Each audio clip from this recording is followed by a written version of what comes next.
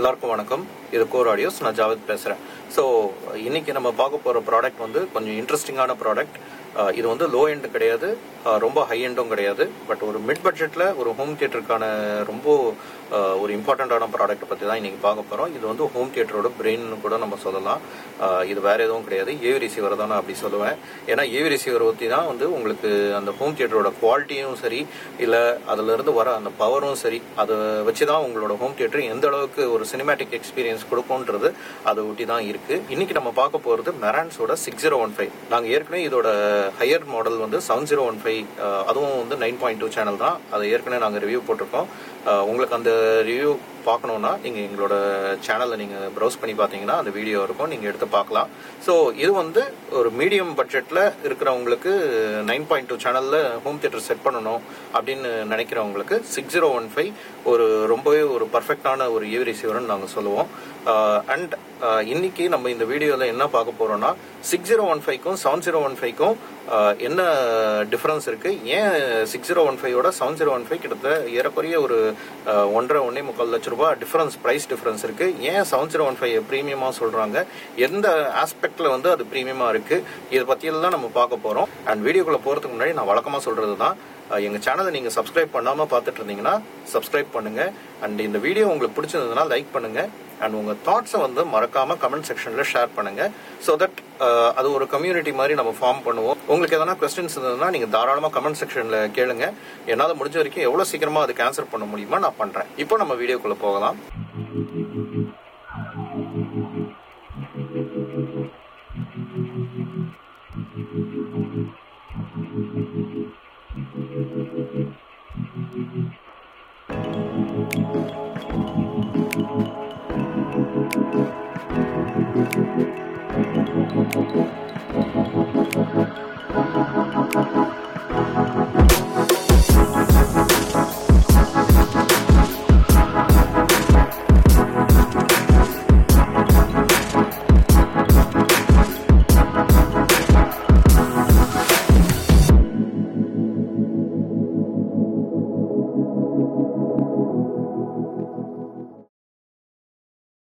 So நான் இன்ட்ரடக்ஷனில் சொன்ன மாதிரி இதுதான் மெரான்ஸோட SR6015 9.2 channel 8K AV receiver. ஒரு budget 9.2 channel AV receiver. And நீங்கள் வந்து பட்ஜெட்டில் உங்கள் ஹோம் தியேட்டர் நீங்கள் வந்து பில்ட் பண்ணணும் அப்படின்னு நீங்கள் நினச்சிங்கன்னா இந்த ஏவி ரிசீவர் வந்து ரொம்பவே ஒரு நல்ல சாய்ஸ். ஏன்னு கேட்டிங்கன்னா இதில் ஆல்மோஸ்ட் எல்லாமே இருக்குது. நீங்கள் என்னென்னலாம் உங்களுக்கு ஹோம் தியேட்டருக்கு தேவைப்படுமோ அந்த எல்லா ஃபீச்சர்ஸும் இருக்குது. அண்ட் ஒரு சில ஃபீச்சர்ஸ் மட்டும் இவங்க வந்து ப்ரீமியம் செக்மெண்ட்டுக்குன்னு சொல்லி ஒதுக்கி வச்சுருக்காங்க. ஸோ அந்த ஒரு சில ஃபீச்சர்ஸ் மட்டும் இதில் கிடையாது. ஸோ அது என்னென்னன்றதை நம்ம இந்த வீடியோவோட அடுத்த பகுதியில் பார்ப்போம். இதோட பேசிக் ஹைலைட் என்னென்னு பார்த்தீங்கன்னா இது வந்து 9.2 சேனல் ஏவி ரிசீவர். அண்ட் இது வந்து பர் சேனல் 110 வாட்ஸ் வரைக்கும் அவுட்புட் கொடுக்கும் அட் 0.08% THDயில். இது வந்து 8 ohms சென்சிட்டிவிட்டி கொண்டது. ஸோ இந்த sensitivity and power plus THD இந்த மூணுமே வந்து ஒரு காம்பினேஷன் தான். இந்த காம்பினேஷனில் வச்சு தான் நீங்கள் வந்து ஒரு ஏவி ரிசீவர் வந்து எந்த அளவுக்கு குவாலிட்டியான ஏவி ரிசீவர்ன்றதை நீங்கள் வந்து கண்டுபிடிக்க முடியும். அட் த சேம் டைம் இந்த 3 numbers sensitivity, RMS and THD இந்த 3 வச்சு தான் வந்து ஒரு ஏவி ரிசீவர் வந்து எவ்வளோ விலை உயர்ந்ததாக இருக்குது, எவ்வளோ விலை கம்மியாக இருக்குது, அதோட குவாலிட்டி என்னன்றதை நீங்கள் நிர்ணயிக்க முடியும். ஒரு ஏவி ரிசீவரில் நீங்கள் பார்த்தீங்கன்னா நீங்கள் பார்க்க வேண்டிய விஷயம் வந்து சென்சிட்டிவிட்டி, பவர் அண்ட் குவாலிட்டி. இதோட சென்சிட்டிவிட்டி வந்து 8 ohms அண்ட் இதோட பவர் பார்த்தீங்கன்னா 110 வாட்ஸ் பர் சேனல். அண்ட் இதோட THD பார்த்தீங்கன்னா, THDனா டோட்டல் ஹார்மோனிக் டிஸ்டார்ஷன். எப்படி பவருக்கு நம்ம வந்து ஒரு மெஷர்மெண்ட் ஸ்கேல் வச்சுருக்கோமோ அதே மாதிரி ஆம்பில் வந்துட்டு ஒரு ஆம்ப்ளிஃபயரில் வந்துட்டு குவாலிட்டியோட மெஷர்மெண்ட் ஸ்கேல் தான் வந்து டோட்டல் ஹார்மோனிக் டிஸ்டார்ஷன். அது வந்து 0.08%ல் கொடுத்துருக்காங்க. ஸோ நார்மலாக ஒரு ஹோம் தியேட்டரில் நீங்கள் வந்து யூஸ் பண்ணுற ஒரு ஆம்ப்ளிஃபயர், அது எந்த ஆம்ப்ளிஃபயராக இருக்கட்டும், பட் ஹோம் தியேட்டர் யூஸ்க்கு நீங்கள் வந்து யூஸ் பண்ணுற ஆம்ப்ளிஃபயர்ஸ் வந்து 0.1%க்கு கீழே இருக்கணும் THD. அதுக்கு மேலே இருந்ததுன்னா அது வந்து உங்களுக்கு ஒரு ப்ரிசைஸான சவுண்டோ இல்லை உங்களுக்கு ஒரு பியூரஸ்ட் ஃபார்ம் ஆஃப் சவுண்ட் வந்து கொடுக்காதுன்றது தான் அதோட அர்த்தம். விச் மீன்ஸ் நீங்கள் வந்து அது பப்ளிக் அட்ரஸிங்க்கு தான் யூஸ் பண்ணணும், வீட்டுக்கு வெளியில் யூஸ் பண்ணலாம், பட் ப்ரைவேட் லிஸ்னிங்கில் ஒரு ஹோம் தியேட்டரில் வந்து யூஸ் பண்ணுறது வந்து அது பாயிண்ட்லெஸ்ன்னு நான் சொல்லுவேன். பட் இந்த 3 நம்பர் நான் சொன்னேன் இல்லையா, இந்த 3 நம்பர்லேயே நிறைய குழப்பம் நடக்கும்.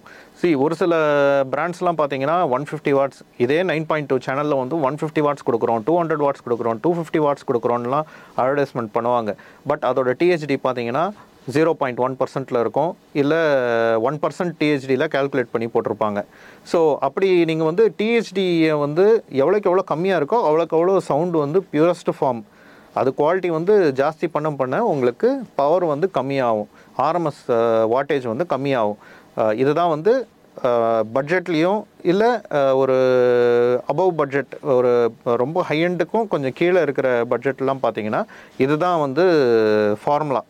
நீங்கள் எப்போவுமே வந்து இந்த 3 காம்பினேஷன் நான் சொன்னேன் இல்லையா, சென்சிட்டிவிட்டி வந்து நீங்கள் 6 ohmஸில் கால்குலேட் பண்ணிங்கன்னா வாட்டேஜ் ஜாஸ்தியாக காட்டலாம். வாட்டேஜ் மட்டும் பார்த்து ஒரு ஆம்ப்ளிஃபையர் நீங்கள் வாங்கக்கூடாது, அது கூட சேர்ந்து அந்த வாட்டேஜ் வந்து என்ன சென்சிட்டிவிட்டியில் வருது, 8 ohmஸா 6 ohmஸா 4 ohmஸான்னு சொல்லி பார்க்கணும். ஏன்னா 4 ohmஸ்லேயும் 6 ohmஸ்லேயும் நீங்கள் வாட்டேஜ் மிகப்படுத்தி காட்டலாம். பட் நம்மளோட ஸ்கேல் வந்து எதில் இருக்கணும்னா 8 ohmஸில் வாட்டேஜ் வந்து டிஹெச்டி 0.08%ல் எவ்வளோ இருக்குன்றது தான் நம்ம எடுத்துக்கணும். ஸோ மெரான்ஸ் வந்து அப்படி தான் கால்குலேட் பண்ணுவாங்க. அப்படி நீங்கள் வந்து மெரான்ஸோட வாட்டேஜ் இருந்தது நீங்கள் கால்குலேட் பண்ணிங்கன்னா மற்ற பிராண்டோட அவங்களோட வாட்டேஜ் கம்மியாக இருக்கிற மாதிரி இருக்கும். ஆனால் மற்ற பிராண்ட்ஸில் வந்துட்டு 8 ohmஸில் நான் வந்து 200 வாட்ஸ் பவர் கொடுப்பேன்னு சொல்லி ஸ்பெசிஃபிகேஷன்ஸில் போட்டிருப்பாங்க. ஆனால் டிஹெச்டி மென்ஷன் பண்ணவே மாட்டாங்க, என்ன குவாலிட்டியில் அது வருதுன்றதை மென்ஷன் பண்ண மாட்டாங்க. அப்போ நம்ம வந்து டிஹெச்டி உள்ள அதோட டேட்டா ஸ்பெக்ஷீட்டில் எடுத்துகிட்டு போய் பார்த்தோன்னா டிஹெச்டி பார்த்தீங்கன்னா 1%ல் கொடுத்துருப்பாங்க. ஸோ 1%ல் நீங்கள் இதே Marantz 6015 நீங்கள் கால்குலேட் பண்ணிங்கன்னா இதுவும் 200 வாட்ஸ்க்கு மேலே வரும். ஸோ இதெல்லாம் தான் நம்ம வந்து ஒரு ஆம்ப்ளிஃபையரில் நம்ம பார்த்து வாங்க வேண்டியது. ஜஸ்ட்டு ஒரு நம்பரை வந்து பார்த்தோன்னா ஒரு நார்மல் கஸ்டமருக்கு புரியாது இல்லையா. எனக்கு வந்து Marantz வாங்கினா வெறும் 110 வாட்ஸ் தான் கொடுக்குறாங்க, ஆனால் நான் மற்ற பிராண்ட் வாங்கினா எனக்கு 200 வாட்ஸ் 300 வாட்ஸ் வருது பர் சேனல். ஸோ எனக்கு வந்து அந்த வாட்டேஜ் வேணும் அப்படின்னு சொல்லி நம்ம அதில் போய் விழுந்துடுறோம். பட் ஆக்சுவல் இன் ரியாலிட்டி என்னென்னா இதுவும் 200 வாட்ஸ் அவுட்புட் வரும் இதுலேயும். பட் உங்களுக்கு வந்து அந்த குவாலிட்டி கம்மி பண்ணிக்கும், குவாலிட்டி கம்மி பண்ணிக்கிட்டு உங்களுக்கு வந்து பவரை ஏற்றி கொடுக்கலாம், அது எந்த ஆம்ப் வேணாலும் பண்ணும். ஸோ இதுவும் வந்துட்டு உங்களுக்கு டிஹெச்டி வந்து 1%ல் கால்குலேட் பண்ணிங்கன்னா உங்களுக்கு மோர் தென் 180 வாட்ஸ் உங்களுக்கு தாராளமாக வரும். ஸோ இதுதான் நம்ம வந்து கொஞ்சம் கவனமாக இருந்து வாங்கணும். ஜஸ்ட்டு வெறும் ஆர்எம்எஸ் மட்டும் பார்த்து வாங்கக்கூடாது ஒரு ஆம்ப்ளிஃபையரை. இதை ஏற்கனவே நான் நிறைய வீடியோஸில் சொல்லியிருக்கேன். ஸோ நீங்கள் என்னோட சேனலை நீங்கள் வந்து ஃபாலோ பண்ணுறதா இருந்தால் இது உங்களுக்கு புரிஞ்சிருக்கும்னு நான் நினைக்கிறேன். அப்படி Marantz மாதிரி ஒரு பெரிய கம்பெனி வந்துட்டு அவங்களோட வாட்டேஜ் வந்து கம்மி பண்ணி ப்ரைஸ் மட்டும் ஜாஸ்தி வச்சு பண்ணணுன்ற அவசியம் கிடையாது. ஸோ மற்ற பிராண்ட்ஸில் வந்துட்டு அந்த நம்பரை வச்சு விளையாடுவாங்க, Marantzல அந்த மாதிரி பண்ண மாட்டாங்க. ஸோ அதனால தான் எங்களுக்கு எப்போவுமே Marantz வந்து ஒரு ஃபேவரட் பிராண்டாக இருக்குது. ஸோ இப்போ இதோட ஃபீச்சர்ஸ்லாம் இவங்க என்ன கொடுத்துருக்காங்க, அண்ட் இது வந்து ஒரு ஹோம் தியேட்டரில் நம்ம இந்த Marantz 6015 நம்ம போட்டோம்னா என்ன மாதிரியான ஒரு சவுண்டை வந்து நம்ம எதிர்பார்க்கலாம், என்ன மாதிரி ஃபீச்சர்ஸை நம்ம எதிர்பார்க்கலாம், அண்ட் இதோட ஸ்பெசிஃபிகேஷன்ஸ் என்ன, இதை எல்லாமே நம்ம பார்ப்போம்.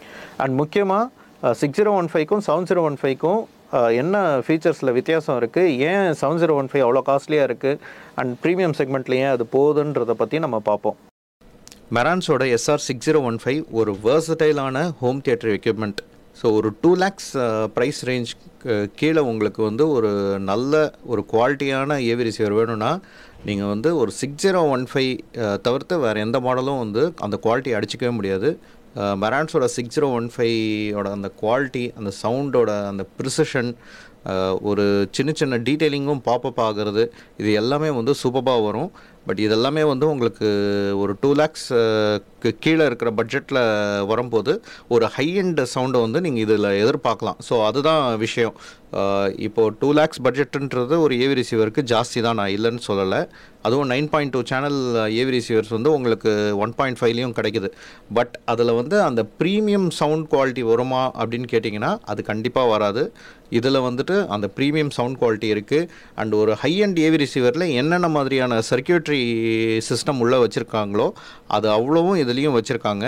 அண்ட் ஒரு சில விஷயம் மட்டும் இதில் இருக்காது. அதனால தான் உங்களுக்கு வந்து அந்த காஸ்ட் வந்து இது கொஞ்சம் கம்மியாக கொடுக்கறதுக்கு ரொம்ப ஏதுவாக இருக்குது. ஸோ இதோட அவுட்டர் லுக் பார்த்தீங்கன்னா வழக்கமாக மெரான்ஸில் வர எல்லா ஏவி ரிசீவர்ஸோ இருக்கட்டும் இல்லை ப்ரீ ப்ராசஸர் பவர் ஆம்ப்ளிஃபயருக்கெல்லாம் என்ன மாதிரியான டிசைன் சிக்னேச்சர் வந்து இவங்க யூஸ் பண்ணியிருக்காங்களோ அதே தான் இதுலேயும் இம்ப்ளிமெண்ட் பண்ணியிருக்காங்க.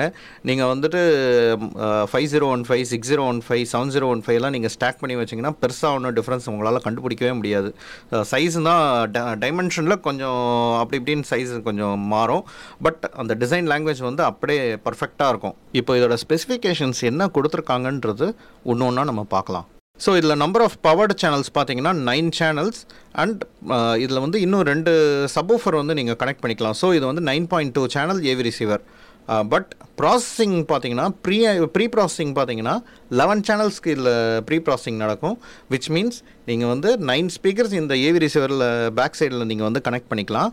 அண்ட் இன்னும் எக்ஸ்ட்ராவாக 2 சேனல் நீங்கள் ஆட் பண்ணணுன்னா அதுக்கு வந்து ஒரு பவர் ஆம்ப்ளிஃபயர், ஒரு 2 சேனல் பவர் ஆம்ப்ளிஃபயர் வந்து இது கூட கிளப் பண்ணி இதிலிருந்து இருக்கிற ப்ரீ அவுட்ஸ் வழியாக அந்த 2 சேனலை நீங்கள் வந்து யூஸ் பண்ணிக்கலாம்.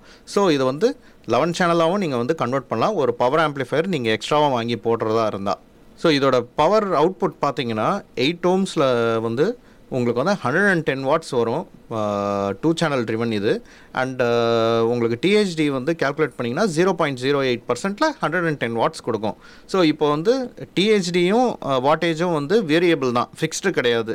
ஸோ ஒரு ஆக்ஷன் சீக்வன்ஸ் நீங்கள் நல்லா சவுண்ட் வச்சு நீங்கள் ஒரு படத்தை பார்த்துட்ருக்கீங்க அண்ட் அதுக்கு வந்து பவர் ஜாஸ்தியாக தேவைப்படுது அந்த பர்டிகுலர் சீனுக்குன்னா அது என்ன பண்ணுன்னா உங்களோட 0.08% டிஹெச்டியை வந்துட்டு 0.1%க்கு கொஞ்சம் புஷ் பண்ணும். அப்படி புஷ் பண்ணும்போது பவர் உங்களுக்கு வந்து இன்க்ரீஸ் ஆகும். 110 வாட்ஸுங்கிறது உங்களுக்கு வந்து 140 இல்லை 150 வரைக்கும் பீக் ரீச் பண்ணிட்டு திருப்பியும் நார்மல் சீன்ஸில் அது மாற்றிக்கும். ஸோ ஏவி ரிசீவர்ஸ் வந்து பவர் மேனேஜ்மெண்ட் ஹப்னு சொல்லலாம். ஏன்னா அந்த பவர் வந்து வேரியபிள், அது வந்து மாறிக்கிட்டே இருக்கும். பட் மெரான்ஸ் மாதிரியான ஆம்ப்ளிஃபயர்ஸ் வந்து ஒரு குவாலிட்டியை வந்து டிஹெச்டி கம்மி பண்ணுறதுக்கும் ஒரு பெஞ்ச் மார்க் வச்சுருப்பாங்க. ரொம்ப குவாலிட்டி வந்து காம்ப்ரமைஸ் ஆகாது. ஸோ அது வந்து ஒரு பெஞ்ச் மார்க் 0.1%ஓட நிறுத்திக்கும். அதுக்கு மேலே வந்து பவர் வந்து ஜாஸ்தியாகுது, அதே மாதிரி குவாலிட்டியும் குறையாது. ஸோ அந்த ஒரு விஷயத்தினால தான் வந்து மெரான்ஸ் வந்து எப்போவுமே நம்பர் 1ல் இருக்குது. இதில் 7 HDMI இன்புட் போர்ட்ஸ் கொடுத்துருக்காங்க. எல்லாமே 8K 60 Hz ஒர்க் ஆகும் அண்ட் 4Kயில் பார்த்தீங்கன்னா 120 Hz ஒர்க் ஆகும். அண்ட் இது போக 2 HDMI அவுட்புட் கொடுத்துருக்காங்க அண்ட் எக்ஸ்ட்ரா ஒரு அவுட்புட் வந்து மல்டி ஜோனுக்காக கொடுத்துருக்காங்க. ஸோ இதில் வந்து ஒரு HDMI அவுட்புட் வந்து 8K அப்ஸ்கேலிங் பண்ணும். இதில் இருக்கிற எல்லா HDMI போர்ட்ஸ்லேயும் full range 3D support இருக்குது. இந்த ஏவி ரிசீவர் ஏகப்பட்ட சவுண்ட் ஃபார்மேட்ஸும் ஆடியோ டீகோடர்ஸையும் சப்போர்ட் பண்ணுது. முக்கியமாக Dolby Atmos, Dolby true HD, Dolby Atmos height virtualisation இருக்குது இதில். அதுக்கப்புறம் டிடிஎஸில் பார்த்தீங்கன்னா TDS HD master, TDS X, TDS neutral X, அப்புறம் டிடிஎஸ் வர்ச்சுவல் எக்ஸ், இது எல்லாமே சப்போர்ட் பண்ணுது. ப்ளஸ் இது வந்து ஒரு ஐமேக்ஸ் என்ஹான்ஸ்டு ஏவி ரிசீவர். உங்களை எல்லாருக்கும் 3D சவுண்ட் ஃபார்மேட்ஸ், அதாவது டால்பி அட்மாஸ் அப்புறம் டிடிஎஸ் எக்ஸ், இதை பற்றிலாம் உங்களுக்கு தெரிஞ்சிருக்கும்.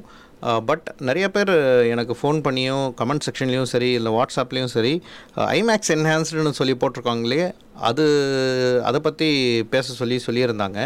ஸோ ஐமேக்ஸ் என்ஹான்ஸ்டுன்றது அது ஒரு ஸ்டாண்டர்ட்.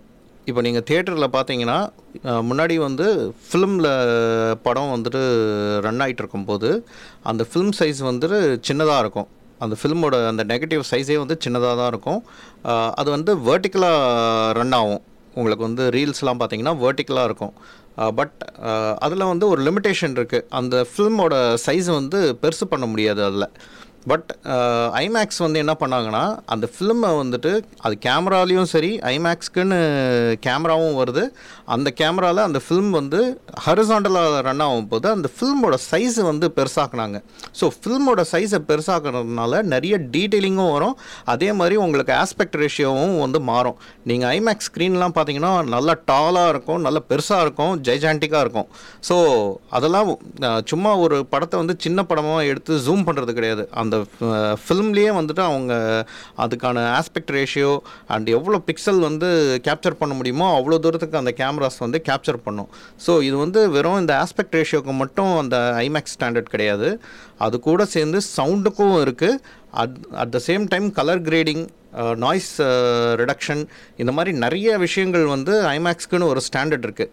ஸோ ஐமேக்ஸோட இன்டென்ஷன் என்னென்னா, ஹோம் சினிமாவில் வந்துட்டு எப்படி ஒரு சினிமேட்டிக் எக்ஸ்பீரியன்ஸ் வந்து உங்களுக்கு ஒரு சினிமா தியேட்டரில் கிடைக்குதோ அதை அப்படியே வந்துட்டு வீட்டில் ரெப்ளிகேட் பண்ணுறது தான் அவங்களோட நோக்கம். அதை ஒட்டி தான் அவங்களோட எல்லா ரிசர்ச், அவங்களோட எக்யூப்மெண்ட்ஸாக இருக்கட்டும், இல்லை அவங்க கொடுக்குற அந்த நாய்ஸ் கேன்சலேஷன், அந்த noise reduction, dynamic noise reduction சொல்லி அவங்க ஒரு சாஃப்ட்வேர் வந்து இம்ப்ளிமெண்ட் பண்ணியிருக்காங்க ஐமேக்ஸ் என்ஹான்ஸ்டு மூவிஸ்லலாம். ஸோ அதுவாக இருக்கட்டும், இல்லை சவுண்ட் மிக்சிங்காக இருக்கட்டும், இது எல்லாமே வந்து ஒரு தியேட்ரிக்கல் எக்ஸ்பீரியன்ஸ் வந்து வீட்லேயே கொடுக்கணுன்றது தான் ஒரே நோக்கம். ஸோ ஐமேக்ஸ் வந்து தனியாக ஒரு டால்பி அட்மாஸ் மாதிரியும் இல்லை RO3D மாதிரியும் ஒரு தனியாக ஒரு ஸ்டாண்டர்டு, ஒரு தனியான சவுண்ட் ஃபார்மேட்டை வந்து இப்போதைக்கு மார்க்கெட்டில் ஃபியூசிபிலிட்டி கிடையாது. ஏன்னா நிறையா பேர் லே அவுட் ரீதியாக டால்பி அட்மாஸ்க்கு சேஞ்ச் ஆகிட்டாங்க. அண்டு கணிசமான பேர் வந்து RO3Dக்கு சேஞ்ச் ஆகிட்டாங்க. ஸோ இந்த 2 லே அவுட்லேயும் வந்துட்டு அவங்களோட சவுண்ட் வந்து எப்படி இம்ப்ளிமெண்ட் பண்ணலான்றது தான் இவங்களோட ரிசர்ச் பெரும்பாலும் இருக்குது. ஸோ அதில் வந்துட்டு இவங்க கை கோத்தது வந்து பார்த்திங்கன்னா டிடிஎஸோடு தான் இவங்க வந்து பார்ட்னர் ஆயிருக்காங்க. ஸோ டிடிஎஸில் வந்துட்டு அவங்களுக்குன்ட்டு தனி ஒரு லே அவுட் கிடையாது. டிடிஎஸ் எக்ஸுக்குன்னு தனி லே அவுட் வந்து ஸ்பீக்கர்ஸ் இப்படி தான் வந்து பொசிஷன் பண்ணணுன்றது கிடையாது. பட் அவங்களுக்கும் ஒரு ஸ்பெசிஃபிகேஷன்ஸ் இருக்குது. 45 டிகிரிஸில் வந்து ஸ்பீக்கர் டில்ட் ஆகிருக்கணும், ஹைட் சேனல்ஸ்லாம் அப்படின்ற ஒரு பேசிக் ஸ்பெசிஃபிகேஷன்ஸ் அவங்களும் வச்சுருக்காங்க. பட் டிடிஎஸ் எக்ஸும் RO3D அண்ட் ஐமேக்ஸ் சவுண்ட் ஃபார்மேட்ஸ்லாம் வந்துட்டு டால்பி அட்மாஸ் லே அவுட்லேயும் நம்ம வந்து இம்ப்ளிமெண்ட் பண்ணலாம், அல்லது RO3D லே அவுட்லேயும் நம்ம வந்து இம்ப்ளிமெண்ட் பண்ணலாம். ஸோ உங்களோட ஸ்பீக்கர்ஸோட டிஸ்டன்ஸ், அதோட பிளேஸ்மெண்ட், இது எல்லாமே வந்து கேலிப்ரேஷன் பண்ணும்போது அது அந்த ரீடிங்ஸ்லாம் எடுத்து அதுக்கேற்ற மாதிரி டிடிஎஸ் எக்ஸாக இருக்கட்டும், இல்லை ஐமேக்ஸ் என்ஹான்ஸ்டு ஆடியோ சவுண்ட்ஸாக இருக்கட்டும், இது எல்லாமே அதுக்கேற்ற மாதிரி செட் பண்ணிக்கும். ஸோ செட் பண்ணிவிட்டு உங்களுக்கு ஒரு தியேட்டர் எக்ஸ்பீரியன்ஸ் வந்து அப்படியே அங்கே வந்து ரெப்ளிகேட் பண்ணணும். ஸோ இதுதான் வந்து அதோட மெயின் கோல். அண்ட் இவங்க வந்து டிடிஎஸ் எக்ஸோட சேர்ந்து தான் வந்து இதை பண்ணிகிட்ருக்காங்க. ஐமேக்ஸ் என்ஹான்ஸ்டு போக இதில் வந்து டால்பி அட்மாஸ் ஹைட் வர்ச்சுவலைசேஷன்னு சொல்லி ஒரு ப்ராசஸ் இதில் இருக்குது. இது வந்து இதை பற்றி நிறைய பேர் சொல்லியிருந்தாங்க. ஹைட் வர்ச்சுவலைசேஷன்னா முதல்ல வர்ச்சுவலுக்கு ஒரு மீனிங் தெரிய வேண்டியது இருக்குது. ஒரு இல்லாத விஷயத்தை வந்து உருவாக்குறது தான் வந்து வர்ச்சுவல்னு சொல்லுவாங்க. ஸோ இதில் வந்து அதை எப்படி இம்ப்ளிமெண்ட் பண்ணுறாங்கன்னா, இப்போ சப்போஸ் நீங்கள் வந்து உங்கள் வீட்டில் டால்பி அட்மாஸ் செட் பண்ண முடியல, உங்களால் வந்துட்டு ஹைட் சேனலில் வந்துட்டு ஸ்பீக்கர்ஸ் வைக்க முடியல, ரூஃப் ரொம்ப பெருசாக இருக்குது, ரொம்ப ஹைட்டாக இருக்குது, அதனால் அந்த இடத்துல வந்து உங்களால் வைக்க முடியல, இல்லை எனக்கு ஹைட் ஸ்பீக்கர்ஸே வேணாம் அப்படின்னு நினைக்கிறவங்க ஸ்டில் நீங்கள் வந்துட்டு இந்த ஏவி ரிசீவர் வழியாக டால்பி அட்மாஸ் வந்து நீங்கள் என்ஜாய் பண்ணலாம்.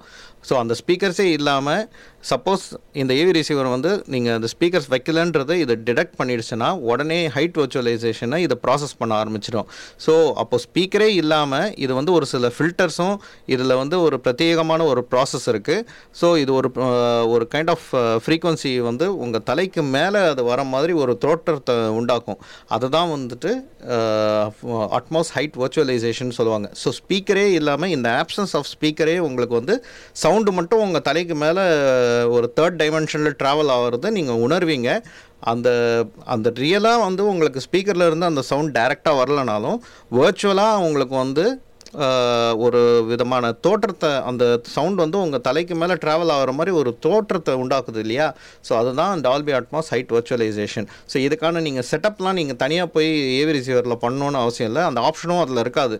பட் இந்த ப்ராசஸ் வந்து இது உள்ளேயே இவங்க இன்பில்ட் பண்ணியிருக்காங்க. சப்போஸ் ஸ்பீக்கர் லே அவுட், ஸ்பீக்கரோட கன்ஃபிகரேஷனில் வந்து ஹைட் சேனல்ஸ் இல்லைன்னு சொல்லி அதை டிடெக்ட் பண்ணிடுச்சுன்னா ஆட்டோமேட்டிக்காக அந்த ப்ராசஸை வந்து அதை ஆக்டிவேட் பண்ணிடும். ஸோ தட் உங்களுக்கு ஹைட் வர்ச்சுவலைசேஷன், உங்களுக்கு அந்த சேனல்ஸ், அந்த சவுண்டு வந்து மேலே போகிறது உங்களால் வந்து உணர முடியும்.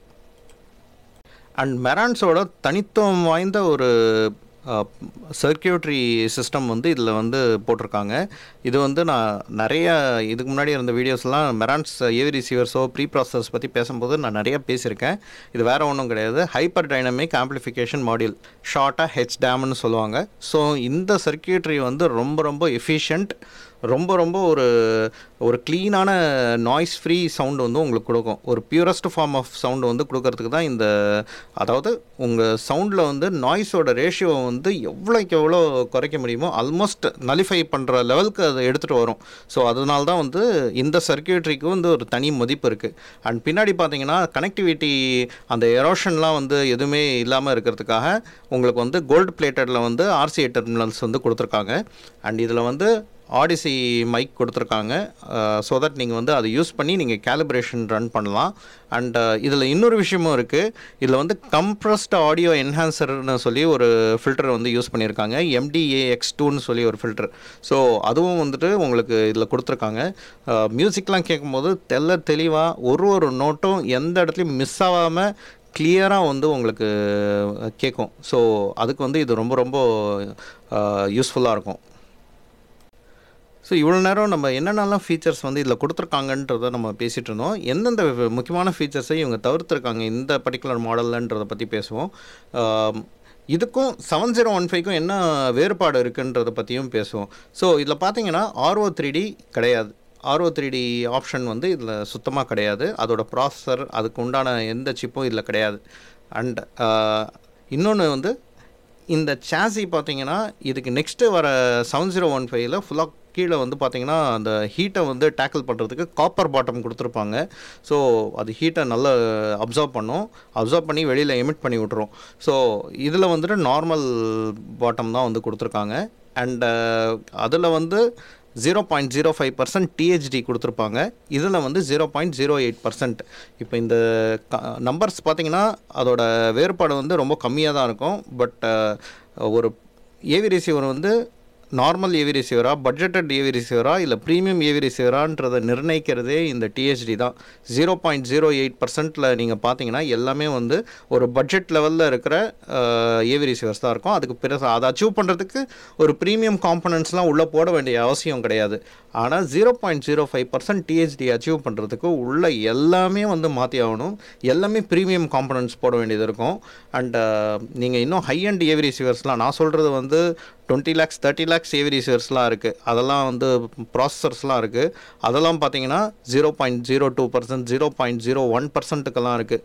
அதெல்லாம் அவ்வளோ காஸ்ட்லி ஆகிறதுக்கு காரணமும் அது எவ்வளோக்கு எவ்வளோ THD அந்த நாய்ஸ் ரேஷியோ நீங்கள் வந்து சவுண்ட்லேருந்து கம்மி பண்ணி பியூரஸ்ட் ஃபார்ம் ஆஃப் சவுண்டை நீங்கள் எக்ஸ்ட்ராக்ட் பண்ணுறீங்களோ அவ்வளோக்கு அவ்வளோ அந்த 0.01% நீங்கள் வந்து அச்சீவ் பண்ணுறதுக்கு அவ்வளோ காம்பனன்ட்ஸ், அவ்வளோ காஸ்ட்லியான ப்ரீமியம் காம்பனன்ட்ஸ் உள்ளே நீங்கள் போட்டிங்கன்னா தான் அது பாசிபிள் ஆகும்.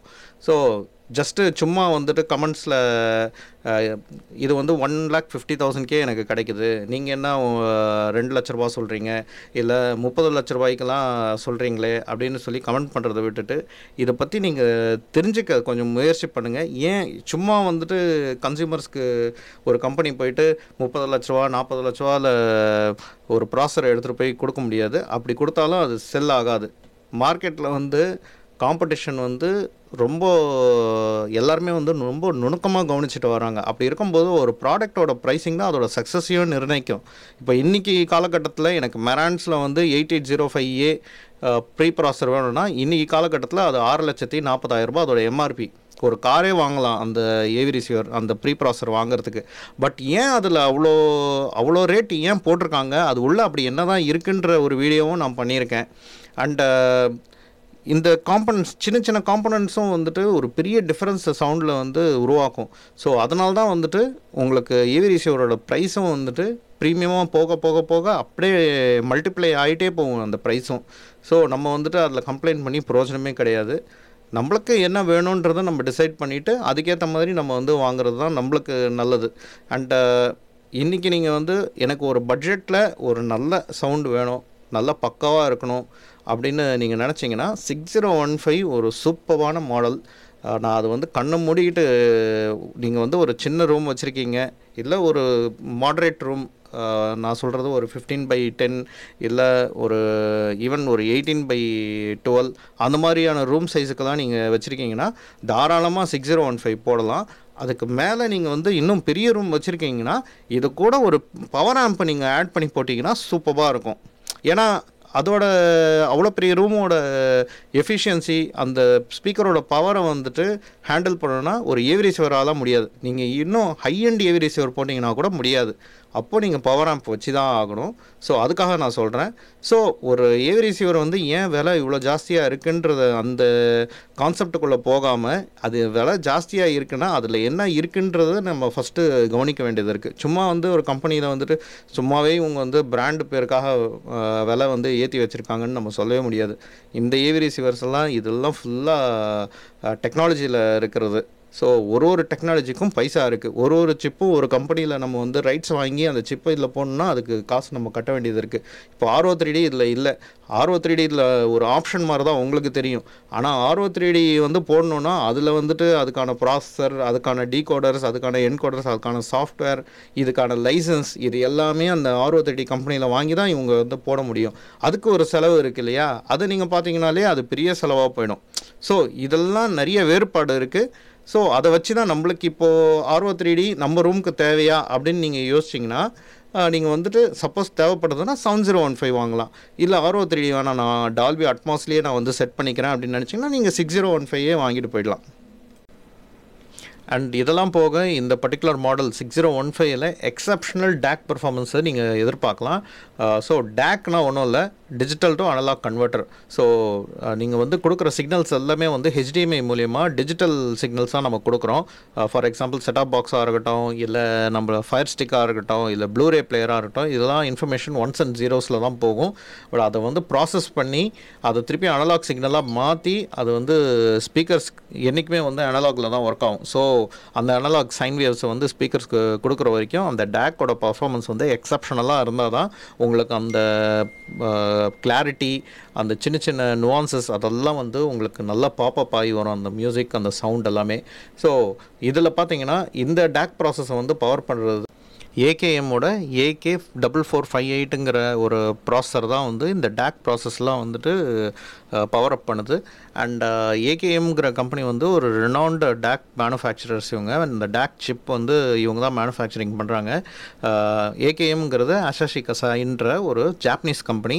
அண்ட் இவங்களோட டேக் ப்ராசஸர்ஸ் வந்து ரொம்பவே வந்து உலகத்துலேயே ரொம்ப ஃபேமஸான டேக் ப்ராசஸர்ஸ் தான் இவங்க வந்து தயாரிச்சுட்டு வராங்க. அண்ட் இவங்க டெக்னாலஜியில் பார்த்தீங்கன்னா வெல்வெட் சவுண்டுன்னு சொல்லி ஒரு புது டெக்னாலஜி வந்து க்ரியேட் பண்ணாங்க. அதெல்லாமே ரொம்ப ஃபேமஸ் அண்ட் மார்க்கெட்டில் வந்துட்டு சூப்பராக போச்சு. அதெல்லாம் அதுக்கு இவங்க வந்துட்டு ரொம்ப ரொம்ப ஃபேமஸ். ஸோ 6015 ஓவராலாக பார்த்தீங்கன்னா ஒரு கம்ப்ளீட் ஏவி ரிசீவர் அண்ட் ஒரு 10 வருஷத்துக்கு ஒரு ஃப்யூச்சர் ப்ரூஃப் ஏவி ரிசீவர்னு நம்ம சொல்லலாம். ஏன்னா நீங்கள் 8015லையும் 7015லையும் இல்லை டெனானில் வந்து top of the line AV ரிசீவர்ஸாக எடுத்துக்கோங்க. ஃபார் தட் மேட்டர் எந்த ஏவி ரிசீவர் வேணாலும் எடுத்துக்கோங்க. அது பயோனியராக இருக்கலாம், ஆன்கியோவாக இருக்கலாம், இல்லை யமஹாவாக இருக்கலாம். இதிலெல்லாம் இருக்கிற ஒரு ஃப்ளாக்ஷிப் மாடலில் என்னென்னலாம் இருக்கோ அது எல்லாமே 6015லையும் இருக்குது. நான் சொன்ன ஒரு சில விஷயம் மட்டும் இருக்காது. ஆர்ஓ 3Dங்கிற மாதிரியான விஷயங்கள் மட்டும் அதில் இருக்காது. பட் ஆல்மோஸ்ட் எல்லா ஃபீச்சர்ஸும் வந்து இதில் இன்க்ளூட் பண்ணியிருக்காங்க. ஒரு பட்ஜெட்லேயும் வந்து ஒரு ப்ரீமியம் ஏவி ரிசீவரை வந்து கொடுக்கணுங்கிற நோக்கத்தில் இந்த பர்டிகுலர் மாடலில் தயாரிச்சிருக்காங்க. இதை ஆக்சுவலாக மெரான்ஸ் பண்ண வேண்டிய அவசியமே கிடையாது. பட் மெரான்ஸ் மட்டும் இல்லை, டெனான்லேயும் அதே மாதிரி 3700ன்ற மாடல் பார்த்தீங்கன்னா அதுவும் பட்ஜெட் ஃப்ரெண்ட்லி மாடல் தான். பட் அதை விட இது வந்து ப்ரீமியமாகவே இருக்கும். ஸோ இதெல்லாம் நம்ம வந்து கூட்டி கழித்து பார்த்தீங்கன்னா உங்களுக்கு வந்து ஒரு நல்ல பட்ஜெட்டில் ஒரு high and premium AV receiver உங்களுக்கு கிடைக்கும். ஸோ இது எந்தெந்த விஷயத்துக்கு இந்த ஏவி ரிசீவரை நீங்கள் வாங்கலான்னா, ஒரு ஹை அண்ட் ஏவி ரிசீவரில் என்னென்ன மாதிரியான காம்பனன்ட்ஸ் போட்டிருப்பாங்களோ அதுக்கு ஈக்குவலண்ட் காம்பனன்ட்ஸ் வந்து இதுலேயும் போட்டிருக்காங்க. அண்ட் இதில் வந்து இதோட செட்டப் ப்ராசஸ் வந்து ஒரு கேக் வாக் மாதிரி இருக்கும், சூப்பராக இருக்கும். அது நீங்கள் ஒரு ரொம்ப ஆடியோவில் வந்து நாலேஜ் இருக்கிறவங்க வந்து தான் வந்து பண்ணணுன்றது இல்லை, நீங்களே ஆன் ஸ்க்ரீன்லேயே பார்த்து நீங்கள் ஈஸியாக பண்ணிடலாம். அண்ட் ஒரு விஷயம் ஞாபகத்தில் வச்சுக்கோங்க, இந்த 4 ஏவி ரிசீவர்ஸ் பிராண்ட்ஸ் தான் வந்துட்டு, அதாவது pioneer, Yamaha, ஆன்கியோ, Marantz and Denon இந்த 5 AV ரிசீவர் கம்பெனிஸில் தான் வந்து உங்களுக்கு செட்டப் ப்ராசஸ் ரொம்ப யூசர் ஃப்ரெண்ட்லியாக இருக்கும். மற்றது நீங்கள் ஆந்தம் மற்ற இதெல்லாம் நீங்கள் பார்த்தீங்கன்னா ரொம்ப செட்டப் ப்ராசஸ்லாம் ரொம்ப காம்ப்ளிகேட்டடாக இருக்கும். எதுவுமே வந்து ஆன் ஸ்க்ரீன்லேயே நீங்கள் வந்து பார்க்க முடியாததெல்லாம் நிறையா இருக்கும். ஸோ ஒரு சிஸ்டமை கனெக்ட் பண்ணி தான் கான்ஃபிகர் பண்ணணும், சிஸ்டமை கனெக்ட் பண்ணி தான் நீங்கள் கேலிப்ரேட்டே பண்ண முடியும். பட் இதெல்லாம் வந்துட்டு ஒரு ரிமோட் நீங்கள் வச்சுருந்தாலே போதும், ஒரு மானிட்டரில் கனெக்ட் பண்ணி நீங்கள் எல்லாத்தையும் பண்ணிக்கலாம். ஒரு டிவியில் கனெக்ட் பண்ணி நீங்கள் டோட்டல் செட்டப் ப்ராசஸையும் முடிச்சிடலாம். ஸோ அந்த விஷயத்தில் மெரான்ஸோட இன்டர்ஃபேஸ்லாம் சூப்பராக இருக்கும், ரொம்ப யூசர் ஃப்ரெண்ட்லி. இந்த விஷயத்துக்காக வாங்கலாம். அண்ட் மூணாவது வந்து இதோட எக்ஸப்ஷனல் டேக் பர்ஃபார்மன்ஸ், மியூசிக் வந்து சூப்பராக இருக்கும். அந்த விஷயத்துக்கும் இந்த AV ரிசீவர் வந்து ரொம்ப ரொம்ப நல்லாயிருக்கும். அண்ட் ரூம் கேலிப்ரேஷனுக்கு இவங்க கொடுத்துருக்கிற அந்த ஆடிசி மைக்காக இருக்கட்டும், அண்ட் ரூம் கேலிப்ரேஷன் அந்த செட்டப்பே வந்து சூப்பராக இருக்கும். ஸோ அந்த ஒரு விஷயத்துக்கும் வாங்கலாம். அண்ட் நாலாவது பாயிண்ட் பார்த்தீங்கன்னா வீடியோ சப்போர்ட், வீடியோ அப்ஸ்கேலிங் கேப்பபிலிட்டிஸ்லாம் எக்ஸப்ஷனலாக இருக்கும். ஒரு ஃபுல் ஹெச்டி வீடியோ வந்து 4K இது வந்து அப்ஸ்கேல் பண்ணும், அதுவும் 4K 120 ஹெர்ட்ஸில் இது பண்ணும். அண்ட் பாஸ் த்ரூ வந்து பார்த்தீங்கன்னா 8K வீடியோஸை 60 ஹெர்ட்ஸில் பாஸ் த்ரூ பண்ணும். ஸோ இது எல்லாமே வந்து உங்களுக்கு ஃப்யூச்சர் ப்ரூஃப்கான விஷயங்கள். உங்களோட இது வந்து வாங்கி வச்சிட்டிங்கன்னா ஒரு 6-7 வருஷத்துக்கு நீங்கள் வேறு AV ரிசீவர் அடிக்கடி நீங்கள் மாற்ற வேண்டிய அவசியமே கிடையாது. இதுவே வந்து போதுமானதாக இருக்கும். ஸோ இவ்வளோ நேரம் மெரான்ஸோட SR6015 பற்றி, அதோட ஸ்பெசிஃபிகேஷன்ஸ் என்ன, அது 7015ஓட எப்படி கம்பேர் ஆகுது, அண்ட் உங்கள் ஹோம் தியேட்டரில் போட்டிங்கன்னா என்ன மாதிரியான சவுண்ட் சிஸ்டம் நீங்கள் வந்து எதிர்பார்க்கலாம், இதை பற்றிலாம் நம்ம பேசிகிட்டு இருந்தோம். அண்ட் ஏறக்குறைய நம்ம இந்த வீடியோட எண்டுக்கு நம்ம வந்துட்டோம். ஸோ உங்களுக்கு சப்போஸ் 6015 AV ரிசீவர் வேணும் அப்படின்னா நீங்கள் தாராளமாக என்னோடய வாட்ஸ்அப் நம்பருக்கு காண்டாக்ட் பண்ணலாம். வாட்ஸ்அப் நம்பர் நான் ஸ்க்ரீனுக்கு கீழே கொடுத்துருக்கேன். ஸோ அந்த நம்பருக்கே நீங்கள் கால் பண்ணுங்கள், இல்லை மெசேஜ் அனுப்புங்க. குறிப்பாக நீங்கள் மெசேஜ் அனுப்பிச்சிங்கன்னா எனக்கு ரொம்ப யூஸ்ஃபுல்லாக இருக்கும். உங்களுக்கு இதுக்கான ப்ரைஸ் டீட்டெயில்ஸ் எல்லாமே நான் வந்து வாட்ஸ்அப்லேயே உங்களுக்கு நான் ஷேர் பண்ணுறேன். அண்டு இது ஏறக்குறைய வந்து பார்த்திங்கன்னா ஒரு பட்ஜெட் ஹோம் தியேட்டர்ஸ்க்கு வந்து ரொம்ப ரொம்ப யூஸ்ஃபுல்லாக இருக்கும். மெரான்ஸில் வந்து பொதுவாகவே சவுண்ட் குவாலிட்டி வந்து சூப்பராக இருக்கும். மெரான்ஸோட ஆம்ப்ளிஃபயர்ஸ்லாம் மியூசிக்லி இன்க்ளைன்ட் ஆம்ப்ளிஃபயர்ஸ்னு சொல்லுவாங்க. ஏன்னா மூவிஸை வந்து ரன் பண்ணுறதுக்கு உங்களுக்கு பெருசாக டீட்டெயிலிங் வந்து அந்த ஸ்பீக்கர்ஸ்லேருந்து வர அந்த நுணுக்கமான எஃபெக்ட்ஸ்லாம் வந்துட்டு அவ்வளோவா வந்து தேவைப்படாது. பட் மியூசிக் லிசனிங்க்கு வந்துட்டு ஒரே சாங்கில் வந்துட்டு ஏகப்பட்ட இன்ஸ்ட்ருமெண்ட்ஸ் ஒரே டைமில் வாசிப்பாங்க. அண்ட் நிறைய லேயர்ஸ் ஆஃப் மியூசிக் இருக்கும். ஸோ அந்த 10th லேயரில் இருக்கிற அந்த மியூசிக்கும் பாப்பப் ஆகி வரணும்னா அதுக்கு தான் வந்துட்டு ஆம்ப்ளிஃபயர் வந்து ரொம்ப வெர்சடைலாக இருக்கணும். ஸோ அந்த மாதிரி ஒரு வெர்சடைலான ஆம்ப்ளிஃபயர் தான் இது. அண்ட் இது வந்துட்டு நம்ம லோ பட்ஜெட்லேயும் நான் ஏற்கனவே சொன்ன மாதிரி அதுலேயும் இன்க்ளூட் பண்ண முடியாது, ஹை பட்ஜெட்லேயும் இன்க்ளூட் பண்ண முடியாது. பட் ஒரு மிட் லெவலில் இது வந்து ஒரு சூப்பரான AV ரிசீவர். அண்ட் உங்கள் ஹோம் தியேட்டர் வந்து தாராளமாக இதை வச்சு சூப்பராக பில்ட் பண்ணலாம். இதிலேருந்து வர அந்த சவுண்ட் குவாலிட்டியே சூப்பராக இருக்கும், உங்களுக்கு ரொம்ப ப்ளீஸிங்காக இருக்கும். நீங்கள் ரொம்ப நேரமாக உட்காந்து ஒரு படத்தை வந்து என்ஜாய் பண்ணி ஒரு சினிமேட்டிக் எக்ஸ்பீரியன்ஸோட அந்த படத்தை ஒரு முழுசாக நீங்கள் என்ஜாய் பண்ணுற மாதிரி ஒரு சவுண்டு வந்து இதிலேருந்து நீங்கள் தாராளமாக எதிர்பார்க்கலாம். அண்ட் நீங்கள் வந்துட்டு சென்னையில் இருக்கிறவராக இருந்தீங்கன்னா நீங்கள் எங்கள் ஷோரூமுக்கு நீங்கள் வாக்கின் பண்ணியே இந்த AV ரிசீவரை வாங்கலாம். நீங்கள் சப்போஸ் அவுட் ஸ்டேஷனில் இருந்தீங்கன்னா, அதாவது சென்னைக்கு வெளியில் இருந்தீங்கன்னா நீங்கள் ஃபோனில் ஆர்டர் பண்ணியும் வாங்கலாம். நீங்கள் தமிழ்நாட்டில் எந்த ஊரில் இருந்தாலும் உங்களுக்கு வந்துட்டு நாங்கள் டெலிவரி கொடுப்போம். அண்ட் இதோட இந்த வீடியோ முடிஞ்சது. இவ்வளோ நேரம் இந்த வீடியோவை நீங்கள் பொறுமையாக பார்த்ததுக்கு ரொம்ப ரொம்ப நன்றி. நீங்கள் கொடுக்குற சப்போர்ட் தான் அடுத்தடுத்த வீடியோ போடுறதுக்கு எனக்கு ஒரு பெரிய ஊன்றுகோலாக இருக்குது. அதனால் இந்த சேனலை நீங்கள் சப்ஸ்கிரைப் பண்ணாமல் பார்த்துட்டு இருந்தீங்கன்னா தயவு செஞ்சு சப்ஸ்கிரைப் பண்ணுங்கள். அண்ட் பர்டிகுலராக இந்த வீடியோ உங்களுக்கு பிடிச்சிருந்ததுன்னா லைக் போடுங்க. அண்ட் மறக்காமல் உங்கள் கமெண்ட்ஸை வந்து கமெண்ட் செக்ஷனில் ஷேர் பண்ணுங்கள். ஸோ தட் உங்களுக்கு சப்போஸ் எதனா டவுட் இருந்ததுன்னா, இல்லை ஹோம் தியேட்டர் செட் பண்ணுறதுல எதனா கொஸ்டின்ஸ் இருந்ததுன்னா நீங்கள் வந்து தாராளமாக கமெண்ட் செக்ஷனை யூஸ் பண்ணிக்கலாம். அண்ட் இதே மாதிரி ஒரு சுவாரஸ்யமான ப்ராடக்ட்டோட அடுத்த வீடியோவில் உங்களை வந்து சந்திக்கிறேன். அது வரைக்கும் நன்றி, வணக்கம்.